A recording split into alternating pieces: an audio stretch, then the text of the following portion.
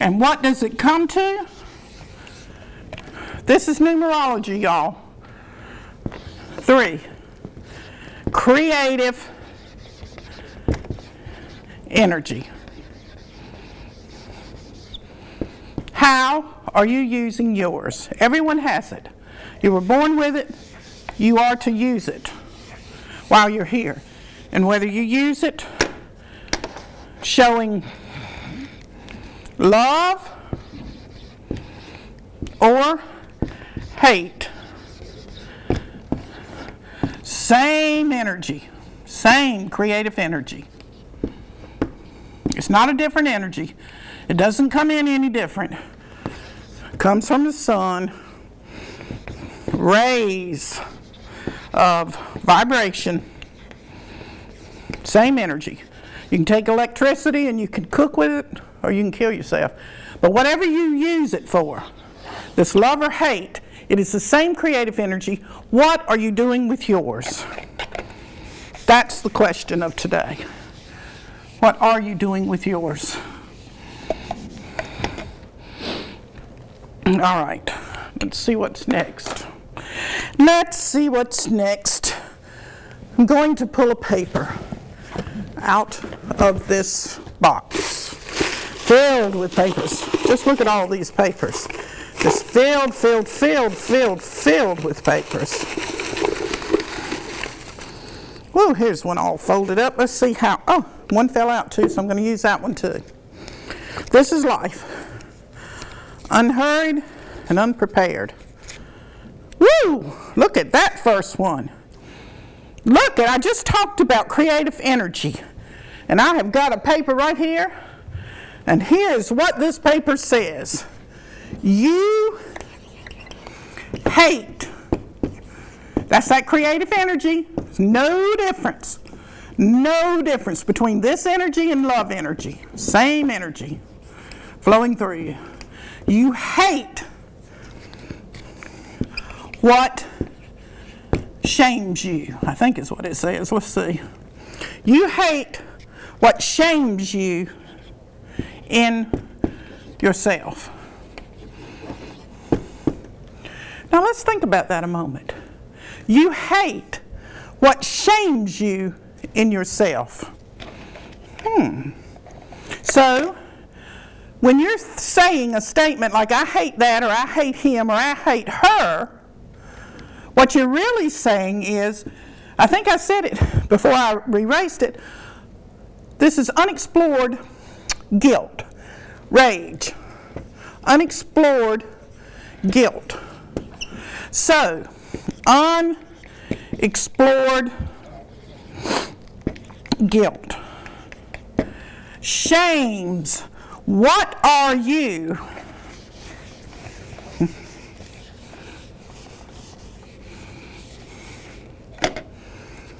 Shame. I'm going to come back and do this in a minute.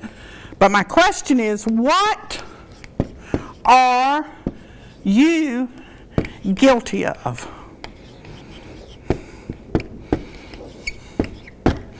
What do you feel you have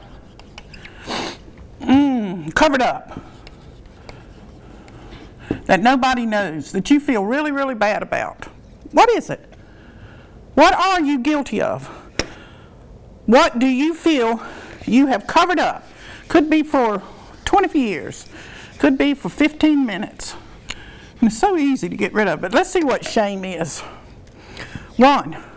I'm not ever going to put 4 words on the board again and try to misspell them intentionally, Mitzi. That was a lot. 1-8, but it was what it was supposed to be. You know, that's what sometimes we think. We think we've got too much on our plate. But who puts it on there? Who puts too much on our plate? We do. Because we think we are great,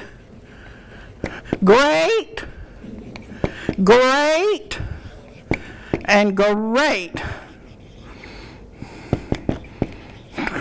people. We think we are so special. We think we got it going on.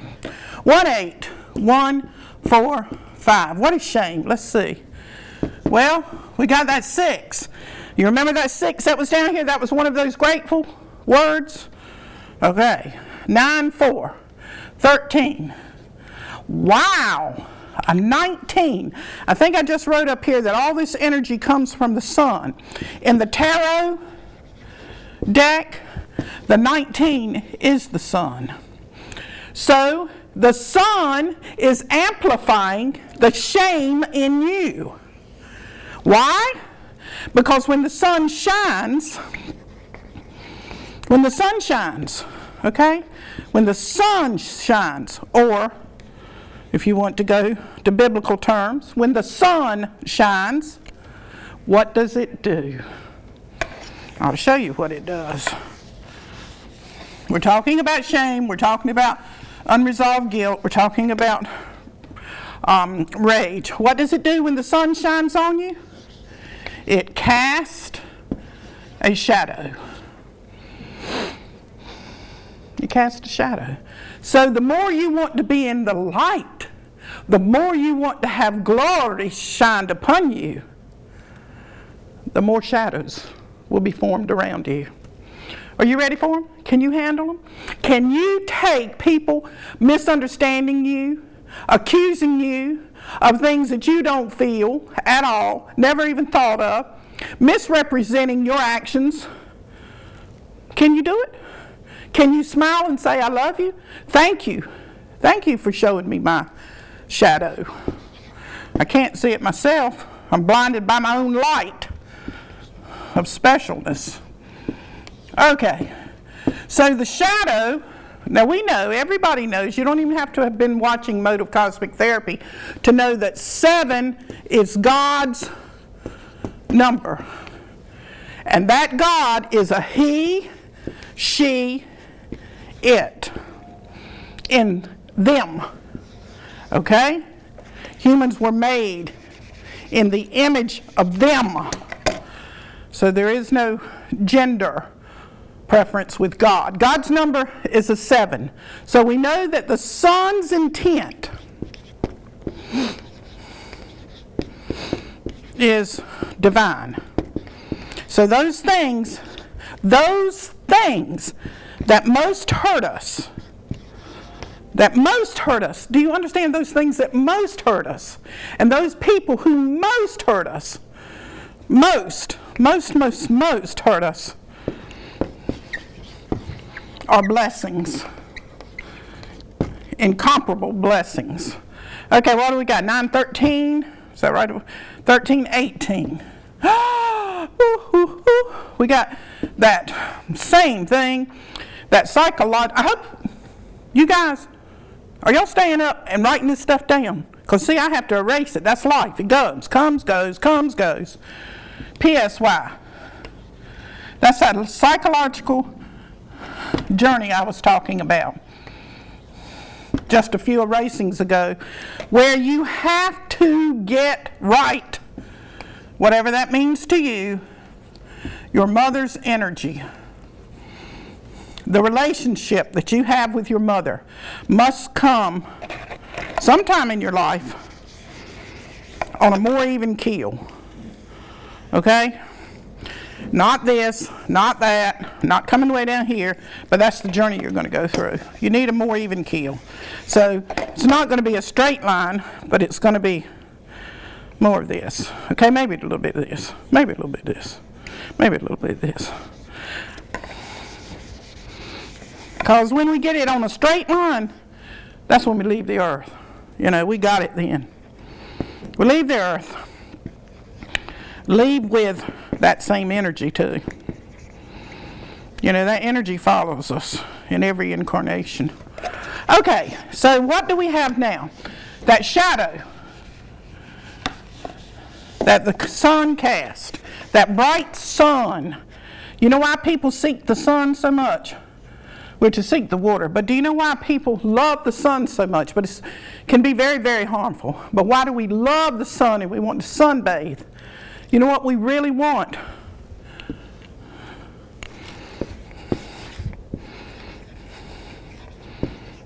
Release. Release, release, release. That's what we want. Okay. Now, let me see. Release from what? What do we want release from, Paula?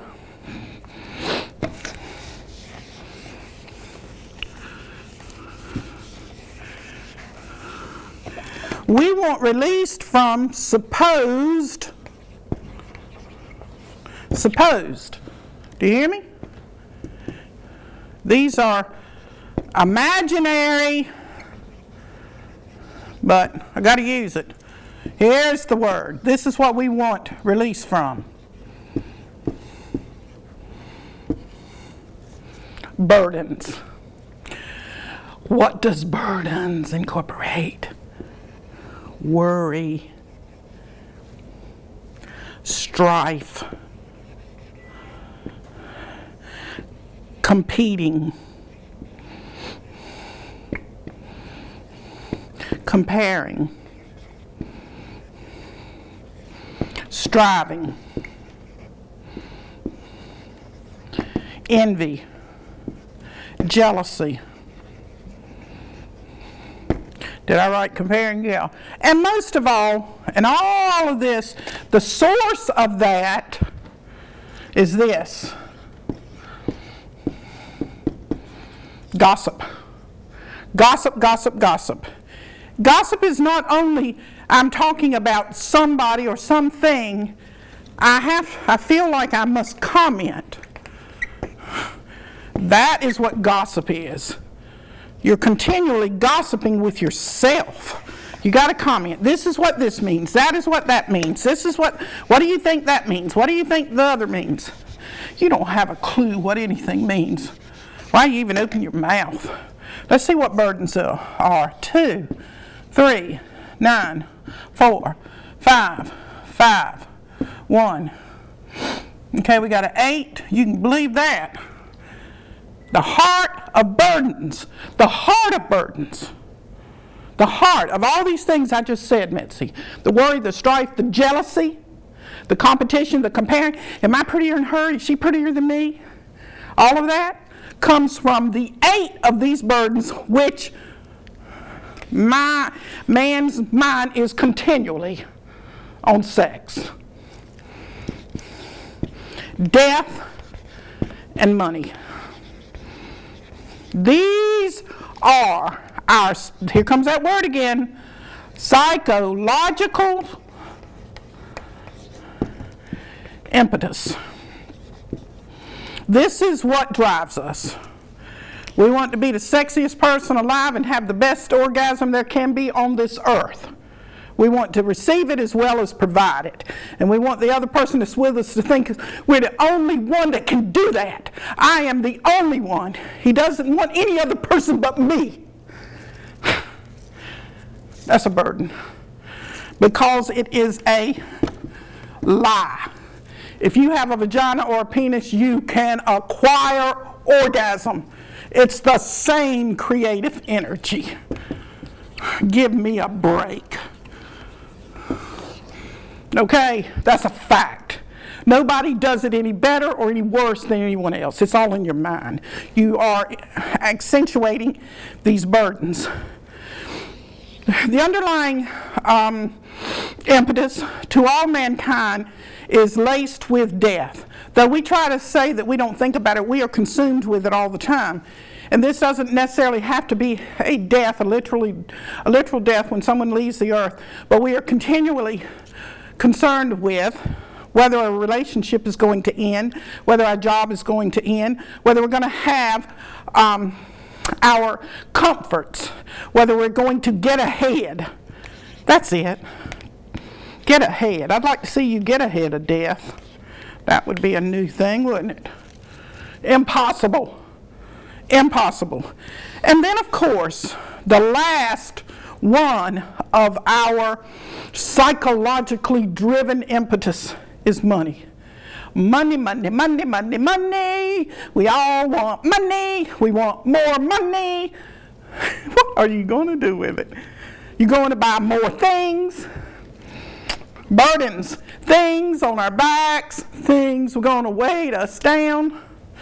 I'd like to see Jesus call you to walk on water with all these things and money and our consumption of wanting to get ahead and our thoughts, our obsessive thoughts with being sexual and attractive.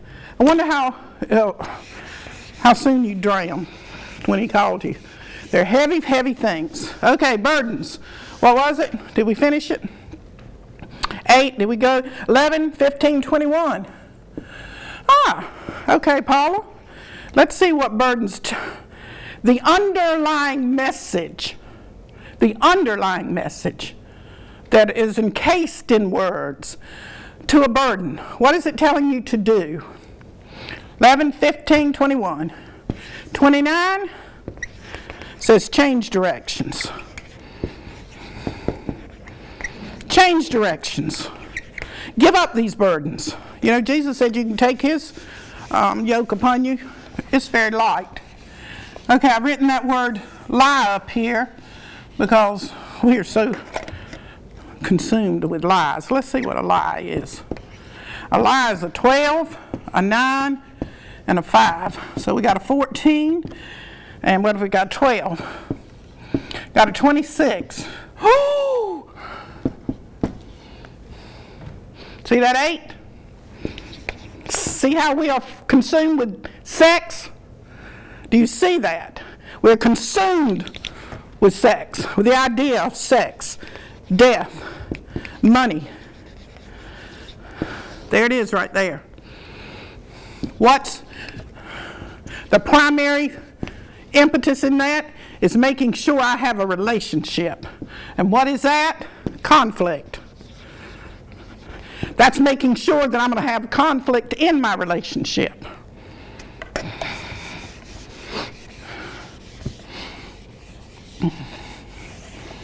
Okay, now, that was that one. Now let's see what this one is. Okay, I think this is right on the tail end of that. Never, because it says right here, you hate what shames you in yourself. And here's what the next little paper that fell out. Never defend.